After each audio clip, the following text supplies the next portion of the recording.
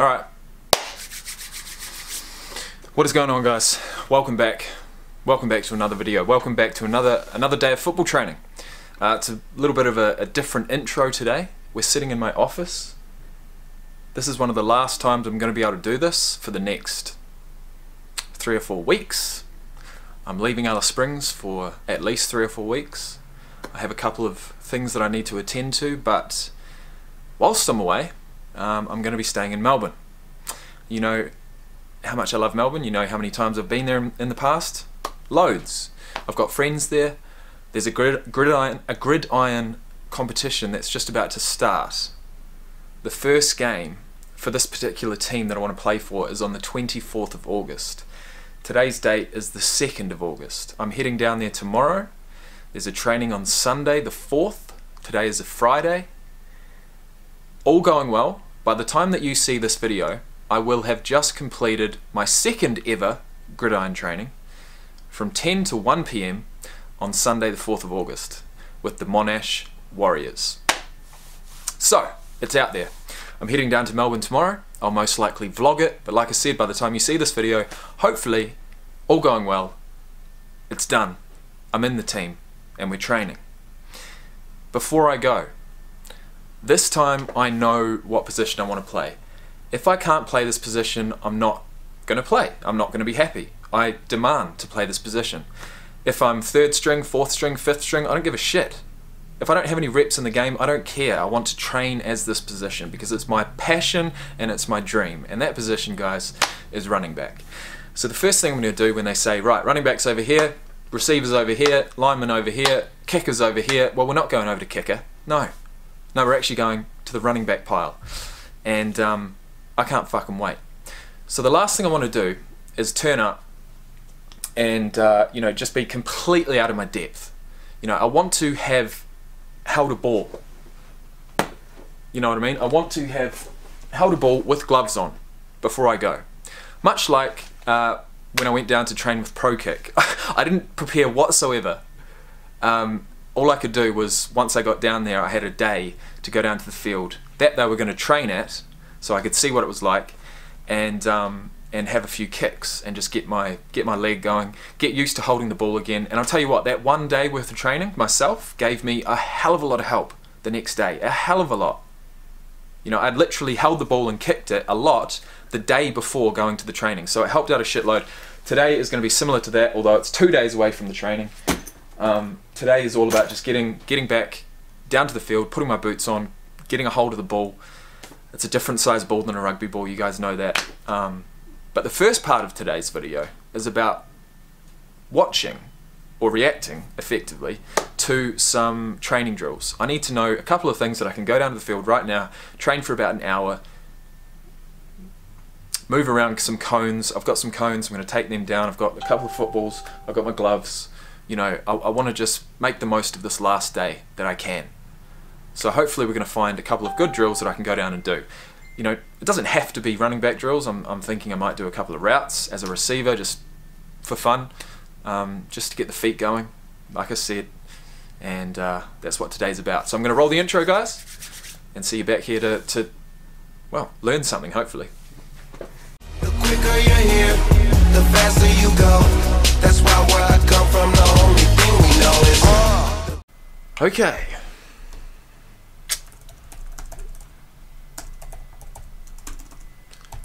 Running back drills. I watched that Washington football running back, but you need other people. I'm thinking, what can I just do by myself? USC running back football drills. Agility drills for insane footwork. 3 agility ladder and cone drills to improve your foot speed and quickness. Alright, what's this? Again with another video. Be different. For this first drill, it's going to work on your lateral side to side off with it. Alright, so here's a setup right here. You're going to start at the start, which is this cone. You're going to shuffle over to this cone. You're going to shuffle back to the original cone. You're going to shuffle to this cone, shuffle back, sprint up to the agility ladder. Then you're going to do the icky shuffle, which I'm going to be showing y'all in a second, obviously. When you reach this end cone, you're gonna start, you know, right at that cone.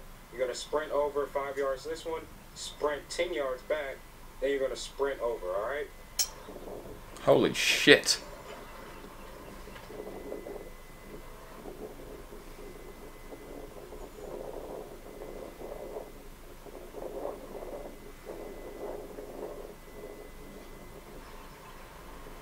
Yeah, I saw it, mate.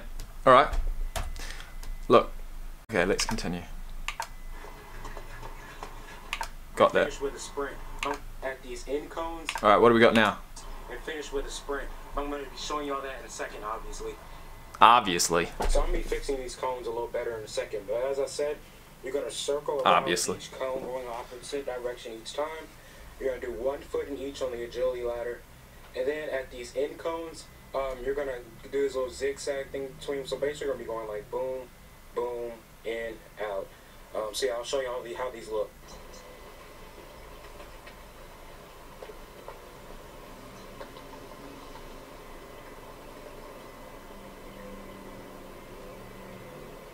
Okay. Okay.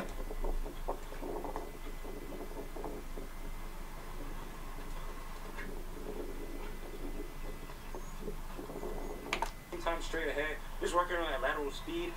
See, I'll show you guys how this one looks, and you should enjoy it. So this drill's kind of hard to explain, so I'm just take y'all through it like this. You're gonna start off at this cone right here. You're not doing anything before the ladder this time. You're just gonna sprint up to the ladder, right? For the first half of the ladder, you're gonna do high knee spacing this way, right? The second half of the ladder, you're gonna do in outs like this, right? And then once you reach the end of the ladder, you're gonna flip your hip, sprint to that cone. Then once you reach that cone, you're gonna back pedal all the way to that cone, and then you're gonna sprint ahead. So like I said, this is gonna work on flipping your hips and this being an athlete. Just being an athlete.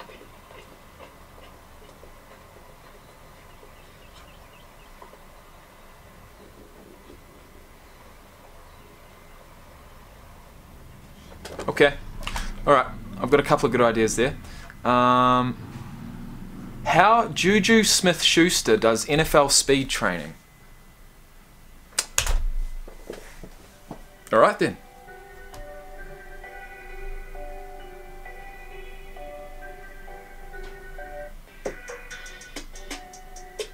Right, getting our legs right. And you got our boy Tail out here getting this right.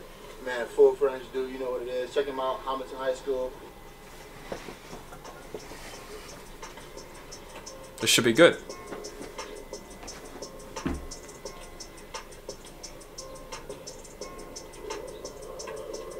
I'm just going to do a little bit of this stuff. Now I'm about to run some routes, catch some balls. It's been a minute since I've done that. We got Bougie out here. So he's a wide receiver though, isn't he? So it's going to be lit. Fuck. I should watch. Okay, who's my favourite running back? Leonard Fournette. Bruh. What does he do? Leonard Fournette training. Leonard Fournette. Is he going to have any good training drills? What's he doing at the pro day? Let's have a look. What's he doing at the pro day?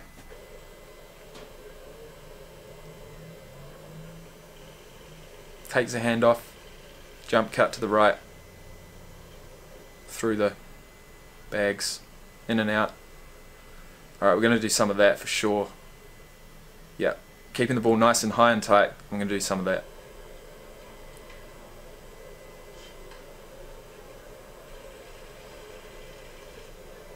Hear the cameras.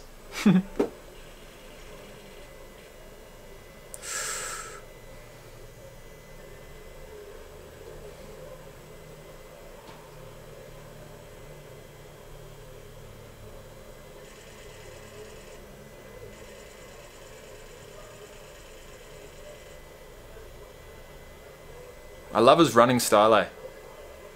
He leans forward when he runs, kind of like Barkley. We're not getting much. Well, we are getting a lot from this, actually.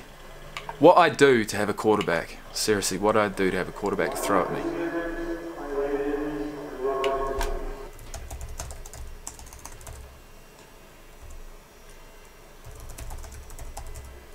Here we go. What's this? Bang. Little step to get some separation through the line, and then an out route. And that's a little short slant route. Curl. I could practice a couple of those, I guess.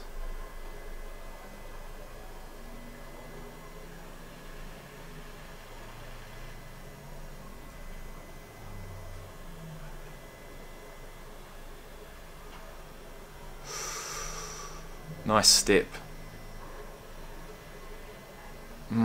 Good shit. Yeah, I need someone to hand the ball off to me, man. Alright, running back combine drills. Let's have a look at this. Ooh, 51 minutes. NFL combine trainer, cone drill. The 3 cone drill. I know about that one. Let's have a look. Is from a linear start position, 3-point stance, identical to the 40-yard start, is actually a power drill, not linear speed. Power. Because the distance is so short, it's only 5 yards, it's more of a bound into the drill and a linear bound out of that 5 yards. After that, then it becomes a speed motion because you're looking on at circular speed, which is very specific to a number of athletes. I mean, the easiest examples are, pass rushing coming around the corner, or a wide receiver coming across the middle and coming upfield. Those type of circular cuts are very, very important in football. So what get better way to demonstrate your ability? Right, I'm going to write a couple of things down here. Okay, so we've got in and out. I want to set up some cones and go in and out. I want to set up a 3 cone drill. I want to practice my side steps after having gone through a ladder. So I want to go through a ladder, do some sort of thing through the ladder, and then have a cone in front of me that I can either jump cut or do a side step for. Through, and then either left or right. What else we got here? Navigate those turns, then put it In front. I'm going to load the left knee. Nose to knee. Lock the right tricep. Left hand up. 1001. 1002. 1, 2, hitch step. Ready? Go. 1, 2, hitch step. Touch. you're not necessarily going to be running out of the start, you're going to be bounding on the start. So you notice that Mark was putting Brendan in position identical to our teaching philosophy on the 40-yard start itself. Now at the same time, once you come out of your start, it's not going to be a run, it's going to be a 3-step bound. It's very this arc run is real simple. It's circular speed. Circular speed. What's this? Is used so much in football that 5-yard radius arc.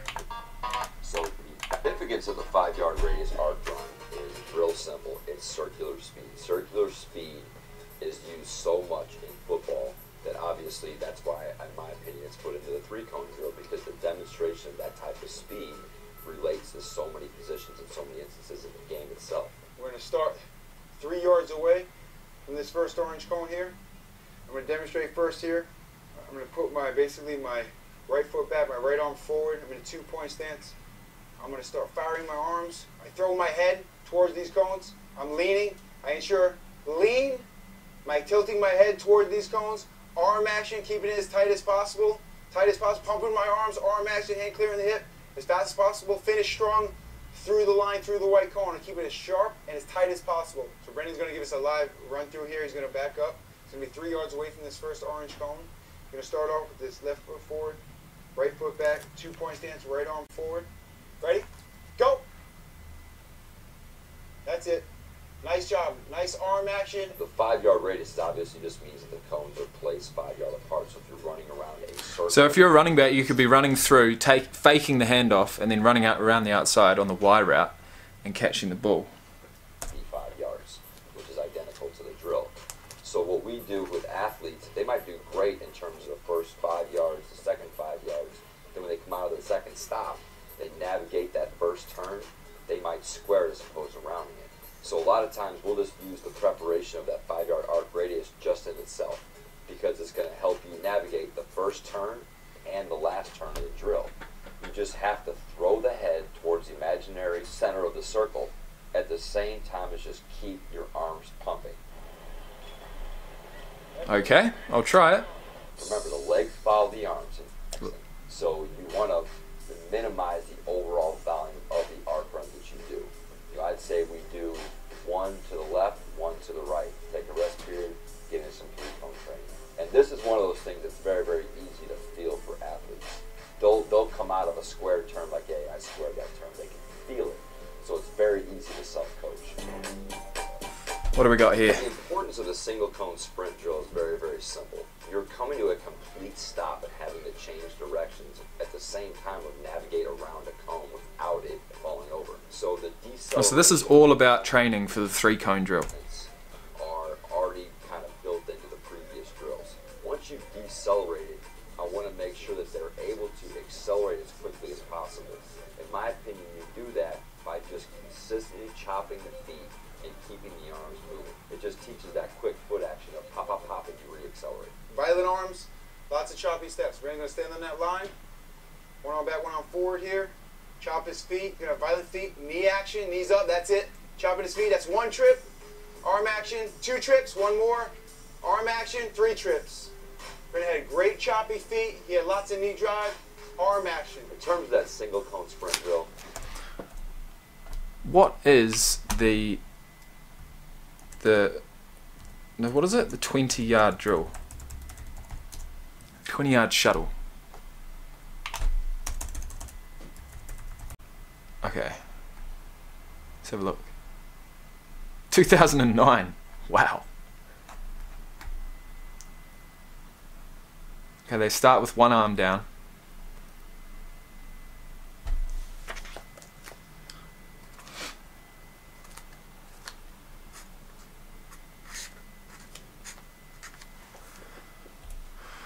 Okay, so we've got the 3-cone drill, we've got the 20-yard drill, we've got a ladder to a side step, we've got in and out, and Y route, or the arc, the 5-yard arc. And to finish off, we'll look at Ezekiel Elliott's highlights from the 2016 Combine. Fuck it.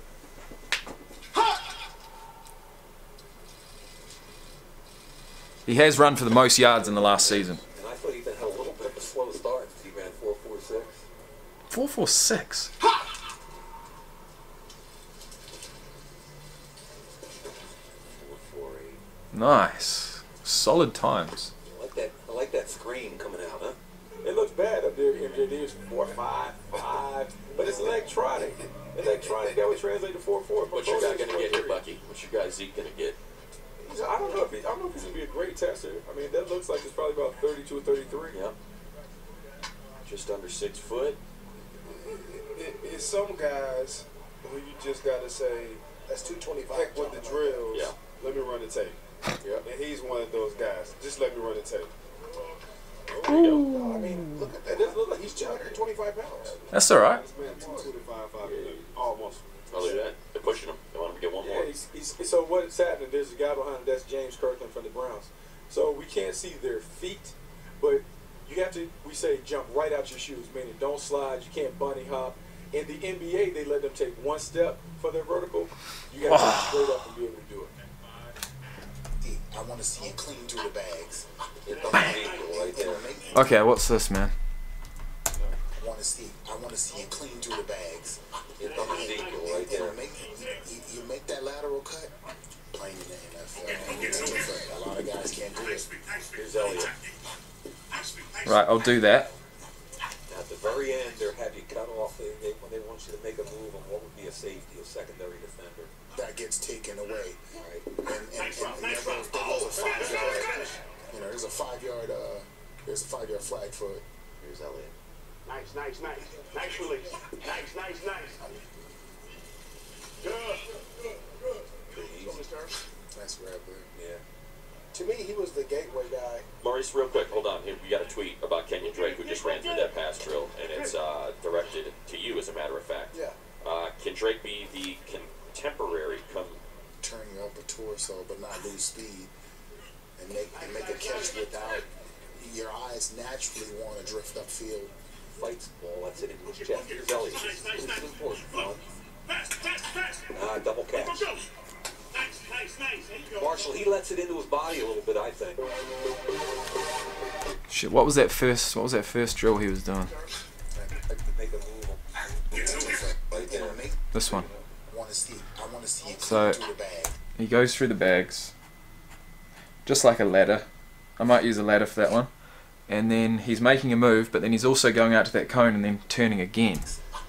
Bang. So he's moving laterally. All right, I got enough. Let's head down to the field. See you down there. Whoa, yeah, swear to God I'm with it. I don't see nobody in my lane that's quite go get it like me. Whoa, please don't be wasting my time